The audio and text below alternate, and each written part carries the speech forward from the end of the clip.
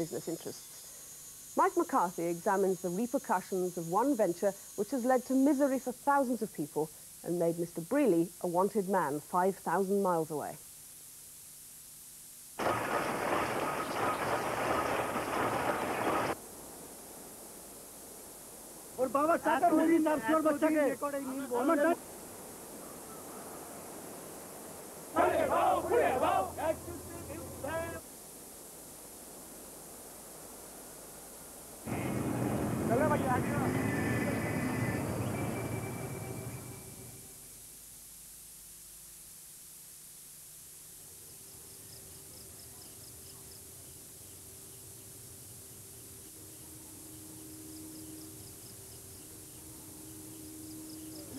Bhadreshwar on the outskirts of Calcutta.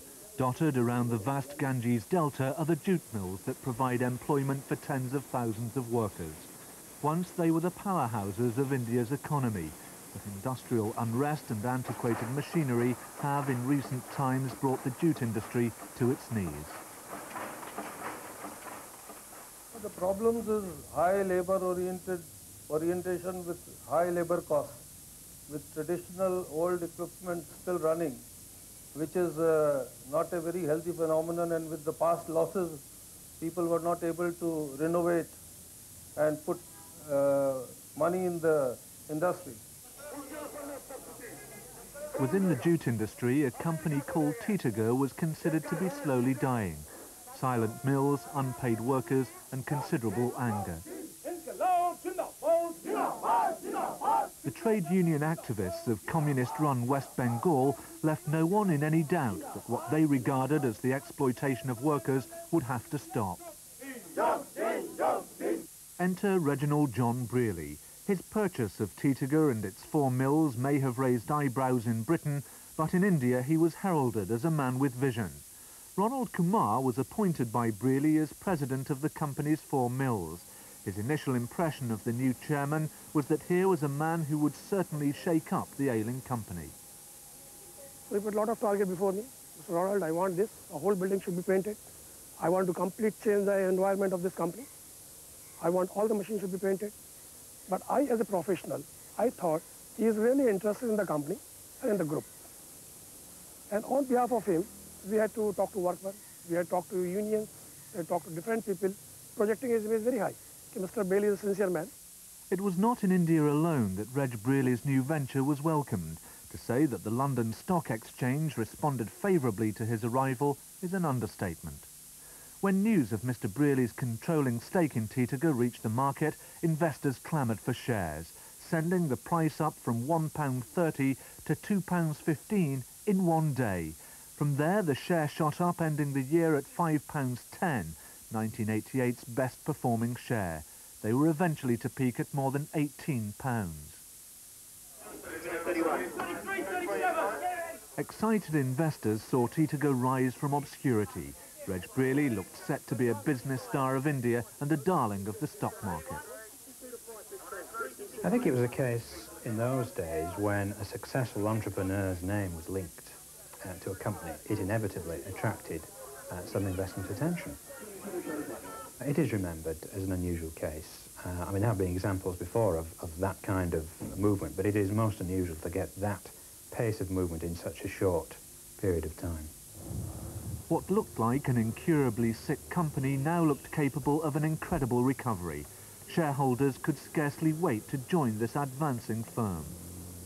Reg Brealey, who we knew of, coming from Lincolnshire, had recently got involved in it. He'd bought a majority stake, and it was his intention to do much with the company.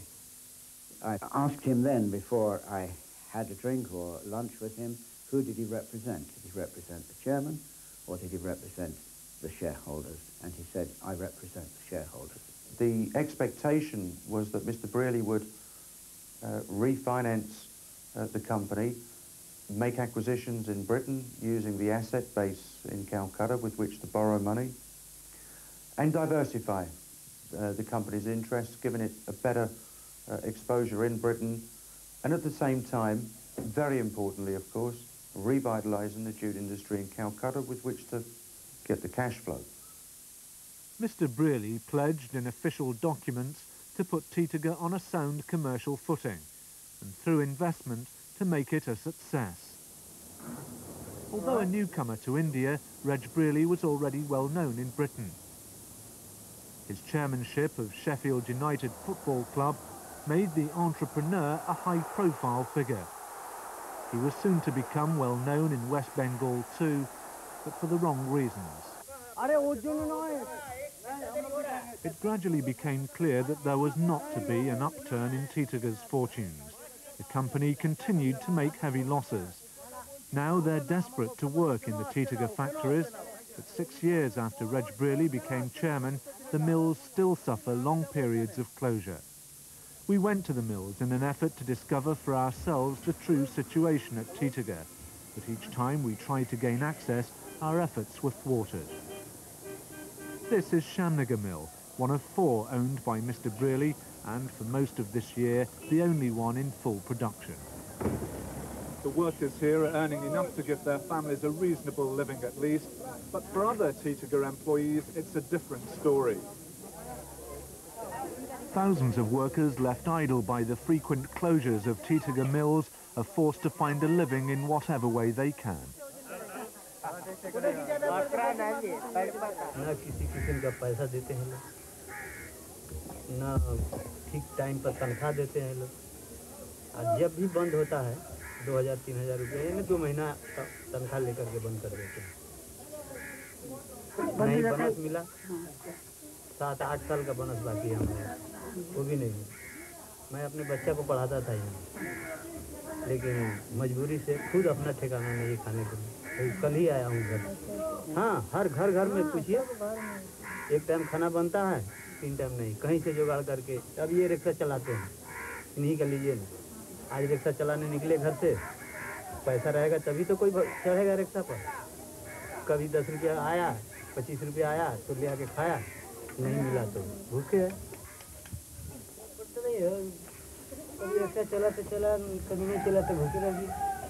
तकलीफ बाहर में काम मजदूरी नहीं करने सकता है, आदमी तो भूखा मर जाएगा। But why is it that these mill workers and many others like them feel so aggrieved? And why is it that Titaghur PLC is worse off now than it was 6 years ago when Mr. Brealey took over? Sporadic stoppages have long been a problem in West Bengal's jute mills. Titaghur have had their fair share of industrial unrest. But workers claim that under Mr. Brealey's chairmanship, basic employment rights have been further undermined. One example, they say, relates to their pension scheme, known as the Provident Fund. Documents we've obtained show that Mr. Brealey faces criminal charges in India because Titaghur has allegedly deducted money from workers' pay packets, but not passed that money on to the fund, the only form of income for retired employees. Many say they've been unable to retire because of the non-payment. Extremely important for a country like India because larger number of the working population do not have a very high wage and there is no superannuation pension. Therefore, he will have to fall back upon his Provident Fund savings after retirement. In his role as chairman of the Provident Fund Commission, Gurudas Das Gupta MP is instrumental in helping to form laws to protect workers from defaulting employers. Do you believe that the workers can function or workers can do their job when they're hungry? They have been forced to go without wages. They have been forced to live under stagnation and serious poverty, and they have to face periodic close down. In such a situation, they were extremely desperate. They really believed Mr. Brealey. Titaghur is not the only jute company to default on pension payments, but it's worse than most. And while some companies have often defaulted, the Indian authorities are now clamping down. Warrants have been issued for Mr. Brealey's arrest. We asked a magistrate dealing with the case what would happen to him if he was found guilty. He will have to suffer punishment as provided in the law. It varies from, at present, there is compulsory jail not less than 6 months, and it extends to 2 years also. While the Provident Fund claims that Titaghur workers have been denied more than £6 million since Mr Brealey took over, another organisation is interested in bringing Titaghur to book. Industrial workers in India who can't afford private medicine are treated in special hospitals. Without places like this, thousands of poorer employees would go untreated. At this hospital in Calcutta, a jute mill worker is being treated for the effects of starvation. Employers in India have a legal duty to help fund hospitals like this. Some companies have not been paying their fair share. Titaghur is one of them. According to the authority that runs the scheme, deductions have been made from workers' pay packets but have not been passed on by the company. It's a social security scheme, so nobody should get into default. It's a social crime. You have an opportunity to explain your cases, you have an opportunity to appeal to higher authority, even you have an opportunity to go to the court. But please do pay up the dues and don't deprive the workers of their dues. It's for allegedly defaulting on workers' dues that former Titaghur director Narendra Srivastava was arrested and imprisoned. Although the guards prevented us from filming the interview, he told us he should not have to bear sole responsibility. I am the director of the company and Mr. Brealey is the chairman, our boss. He is our head of the chairman, you know. So ultimate responsibility lies on the chairman also. Srivastava is not the only director to suffer under Reg Brealey's regime. Ronald Kumar remembers clearly the indignity of his dismissal. At 8 p.m. in the night, the Mr. Srivastava, along with some retired personnel, came to the factory. They took me to guest house and they said, "Here's your termination letter." They gave me the letter. I denied it. I told him, I'm a director of a company. When the board meeting was held, I was not called in that meeting. They are not giving any notice, so this letter is illegal. The man who Reginald Brealey once congratulated for his exemplary efforts was out. From the boardroom to the work floor, Titaghur has left many of its own employees in difficulties. These are the living quarters of the Victoria Jute Mill. Thousands of people here depend on the mill to make a living, and without it, many find it a struggle to survive. Bonus का झमेला है, bonus Delhi सरकार पास किया है, उसमें से 4% ले लो, 2% ले लो, वो भी नहीं है। पैसा मांगने पर बोलता है लोग पैसा नहीं है, चला घर चला जाओ, तो हम लोग कैसे जिएंगे? लेकिन हम लोग मजदूर आदमी हैं, हम लोग क्या मालूम है कि अंदर में क्या होता नहीं होता है। वो लोग जो जब वो यहाँ बैली जब यहाँ चिल्ली पड़ा विक्टोरिया मिल में जब आए, तो हम लोग उसको बहुत मान दिया, हार का फूल लगाया, उसका लिए जिंदाबाद का नारा लगाया, लेकिन हम लोगों को कोई फायदा नहीं हुआ। उसके आने के बाद और हम लोगों का अवस्था खराब हो गया। The dissatisfaction stretches to the local council too. According to the municipal leader, one way or another, Titaghur's actions affect everyone locally. We have got 2 jute mills and they have not been paying taxes for almost last 5 years. Near about 10,000 people who work in these factories are either out of employment right at this moment, or some are being deprived of their due wages in the factory. For this reason, they cannot pay even their municipal taxes to be paid to this municipality timely. So we have to face financial crisis, and we have approached the state government to realize this position. Documents obtained by Close Up North show clearly that Chairman Reginald Brealey was aware that Titaghur owed money to the Provident Fund, the ESI, the local council and to its own workers. A personal pledge to agree settlement of the Provident Fund dues by March of this year has not been fulfilled. It's claimed that the Angus mill, silent for much of the year, could have been revived had Mr Brealey kept a promise to invest. That promise was made to Ramroop Gupta, whose job is to decide whether the government should intervene in an effort to prevent a winding-up order on a sick mill. He appeared in one of the hearings and he said that he was very eager to rehabilitate the company, and some of the workers in that hearing, if I recollect correctly, also said that he would be able to do so. What did he say exactly? Did he talk about investing money or not? Yes, he did. How much? He did not indicate the money, but he said whatever money is required, I would be in a position to procure that and rehabilitate the company. And you believed him? Naturally, when he appeared and he showed his sincerity, we gave him not once, but 2 or 3 opportunities to do so. Ultimately, in April 90, we gave some date and said that enough is enough. We have given you more opportunities. If you fail to do so, we cannot keep this case on hold for long. And therefore, in May 1990, we had ultimately to send our opinion to the Calcutta High Court for winding up. Angus Mill is currently under the supervision of a receiver. Amid the turmoil of Reginald Brealey's business life in India, Titaghur diversified last year in a most unexpected way. It was to take many shareholders by surprise. From the seething heat of bustling Calcutta, the company's empire stretched to a very different place, 5,000 miles away. Knoydart is described as one of Scotland's last true wilderness areas. When Titaghur discovered it was on the market, they decided to buy.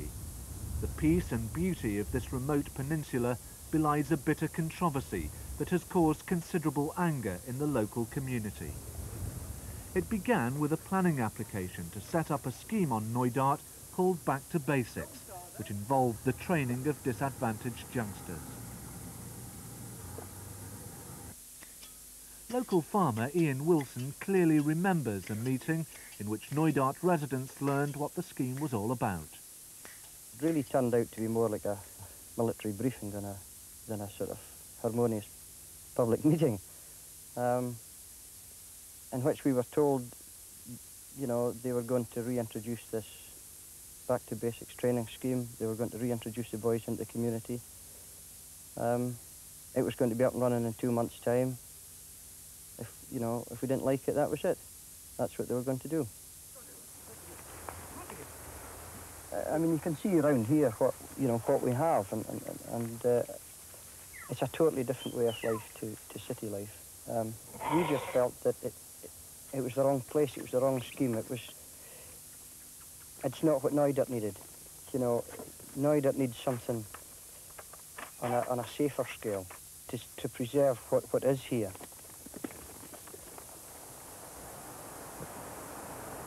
They're seeing us, they're running off into the gully. You see the black cliff face? Yep. I'm against the whole scheme because Knoydart is a special place, it's a secure place. He wasn't prepared to tell us what type of people he was trying to bring through here or the type of scheme that he wouldn't guarantee anything. And his attitude from the start, he was just going to say, this is what's going to happen, you can like it or lump it. In a lot of ways, it's brought the community together because it was perceived by the majority of people here that Back to Basics was a threat. This came out in a poll that we conducted, a secret poll, where I think 68 ballot forms were issued, 54 were returned, and 50 were opposed to the scheme. So it really brought us all together on that particular issue. Before the local council had chance to pass judgment on the planning application, the company published a brochure saying that the project was underway. It spoke of young people being taken to India to train in the Titaghur Jute mills. The planning application was rejected, but that wasn't the end of Titaghur's problems on Knoydart. Surrey businessman Philip Rhodes is the man who sold Knoydart to Titaghur for £1.7 million. He was forced to take court action to recover money owed to him by the company. Probably the most serious thing for me was that the deal was to be concluded in January '93. Eventually was the missives were exchanged, the contracts were exchanged in March '93 with completion in March, no money came through. Usual story. March, it was going to happen at the end of March, then at the end of April, then at the beginning of May, and eventually most of the money was paid out at in June. So that put me to an enormous amount of problems. When you've promised to pay somebody and you have a completion that is due, everyone imagines you've received the money, which I hadn't. So that, there were enormous losses I incurred there, and it nearly bankrupted me. 18 months after the deal had originally been struck, and just as we were about to interview Mr. Rhodes, a message came through from the new owners that the final debt had been paid. Sceptical, he went to find out for himself. I wonder if I can phone from the pub. Maybe some money has changed hands, but I think it's a bit... I mean, you know as well as I do, this was supposed to happen about 3 weeks ago, and it didn't happen yesterday, and it was promised. Now, why has it suddenly happened today? And has it actually happened? Is it cleared funds? What has actually happened? After Mr. Rhodes left, we discovered that Titaghur had finally settled the bill by paying an outstanding £120,000. However, the former owner claims he's still owed money for damages and loss of interest. Mike Reynolds was the man brought in to run Back to Basics. He backs Brealey's ambitions, but not necessarily the way he's gone about achieving them. Philip Rhodes has now been paid what is required from the point of view of his inland revenue debts. Those debts should have been paid a long time ago. And not only that, Philip Rhodes has had to go to a lot of trouble to take us to court, etc. And therefore, certain costs are due to him. The matter now is between the lawyers as to how much those costs should be. I wish to goodness that these two intelligent men would get together and actually say, this is agreeable and that is not. With slow progress on Back to Basics, the future ownership of Knoydart seems uncertain. As for Titaghur's plans for this corner of the Scottish Highlands, many locals wait with a sense of unease. Their distrust of Titaghur, and particularly of the man at the helm, is reflected among some of the people who once regarded themselves on Reg Brealey's side. They include his own brother. Len Brealey feels that he's had a raw deal in his involvement with Reg and remembers with anger a particular conversation. What he said to me was that this Titaghur company of his was going to take off. He said they were making profits, they were going to be floated on the American market, and he said that if I took 500,000 shares in the company, then in March of this year, I would be able to sell them for $1.5 million, and I would be able to repay all my debts, and we'd be back to square one again. Other shareholders feel they too have reason to question their chairman. He thanked me for being patient all these years and said the problems were shortly coming to an end. There would be an announcement made after Christmas, and if I waited until then, not only would we get our money back in full, but we could make more besides. Naturally, if a chairman of a company makes that sort of statement, one feels comforted. So I waited until we got the announcement. In fact, the announcement was only a hyped copy of the 1993 results. Well, I sincerely hope, as I've asked him many times now, to back down, to get rid of his shares at the best price he can, and to move over to let the company be run by people who actually can run it for the benefit both of the company, for the industry, for India, for England, and for the shareholders.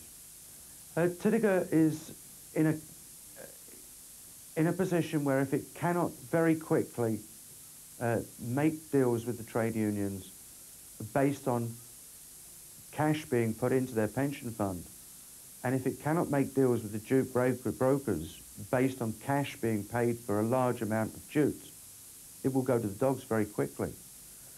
There's 17,000 workers there, all of whom have dependents, and I'm sure the local government do not wish to see it go to the dogs. What has angered some shareholders is what they see as a list of promises made by the chairman which have not been kept. In his last statement, the chairman spoke of listing the company's shares in the United States, raising $50 million there for investment in Titaghur, developing its Western market with biotechnical products, and settling plans to pay off outstanding Provident Fund dues by March this year. None of these aims have so far been achieved. So frustrated are shareholders by Titaghur's record under Reg Brealey that in a move led by his brother Len, they've secured an extraordinary general meeting. The resolutions include a vote of confidence, in which shareholders will be given a chance to pass judgment on the chairman's performance. I am going to say you're going to have to stand up on the platform and you're going to have to answer all the resolutions that I have put forward in this document calling an extraordinary general meeting. Would it not be simpler all round, and would it not cause you a lot less trouble simply to drop it? Well, definitely. My wife would love me to drop it and walk away from it. She hates this, all this nonsense and publicity, but you can't do it. He's recorded television interviews before, but on this occasion Reg Brealey turned down our request. In letters from his solicitor, however, he says there's been no misappropriation of statutory dues. His lawyers say that the jute industry has been notorious for 20 years in defaulting on statutory payments in order to keep workers employed during lean periods. Mr. Brealey says the day-to-day management of mills is the responsibility of the people who supply the jute. But that's not good enough for the authorities in India. They say Mr. Brealey should take responsibility for the actions of his company. A growing band of shareholders, too, refuse to accept Mr. Brealey's assurances for the future of Titaghur. And those who've already lost out, the workers without pay and the workers without pensions, feel that the man who promised so much has, in the end, delivered so little.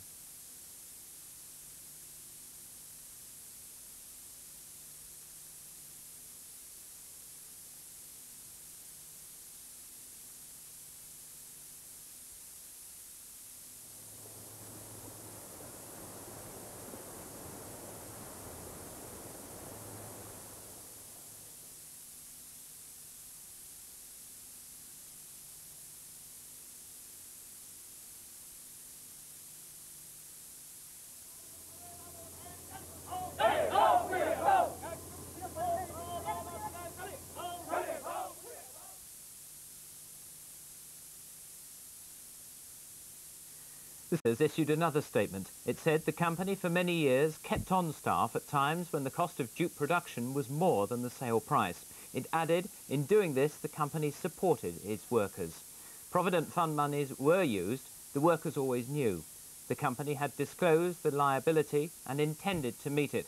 The statement said any default of statutory payments in India resulted in arrest warrants, but that did not prevent Mr. Brealey from travelling within West Bengal. Previous form suggested in... Reg Brealey arrived at Bramall Lane for this morning's meeting to a protest by fans angry at his financial management of the First Division side as its chief shareholder. At the moment, we have a chairman who says that he's got the club on the market.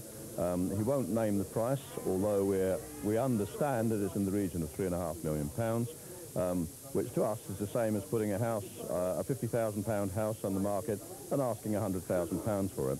So it does seem on the face of it as though he has no intention of selling the club.